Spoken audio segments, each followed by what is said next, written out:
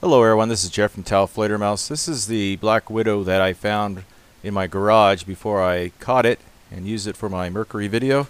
And it's an immature female. It doesn't look like your typical black widow with that large bulbous abdomen, but you can see the distinctive red hourglass on its belly, which makes it one of the most recognized spiders in the world.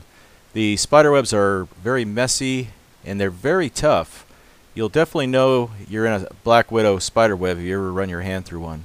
Now, mercury can be hazardous to humans, primarily the mercury salts, and can be breathed in the vapors or absorbed through the skin. But spiders have a totally different nervous system and have an exoskeleton instead of skin.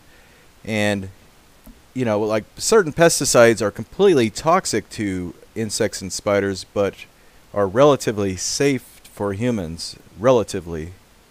Once I was done filming this spider, I did the honorable thing and just released it into a bush that I knew had a wasp nest in it, because I knew black widows and wasps are mortal enemies, so I decided to let nature run its course.